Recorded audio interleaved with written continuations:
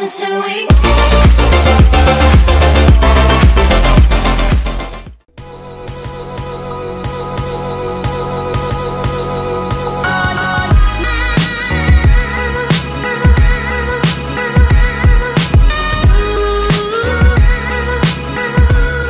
Welcome back. This is how to do like a Luma Fade kind of transition without any plugins on Final Cut Pro.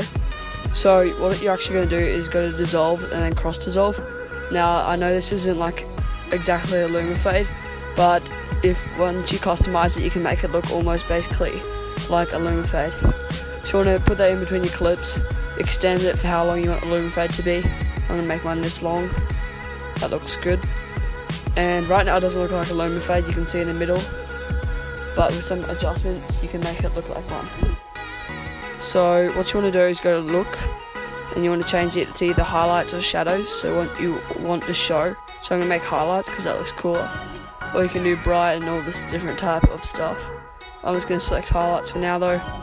Put the amount to 100, put the ease to in, and you want to put the ease amount at around 25 to 20, like 30, so I'm going to put it at 28.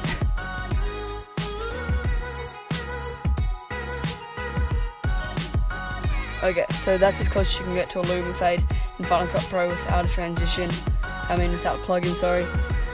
There's some really good plugins from like Ryan Angle and stuff like that, so you just set up like Luma Fade plugins for free.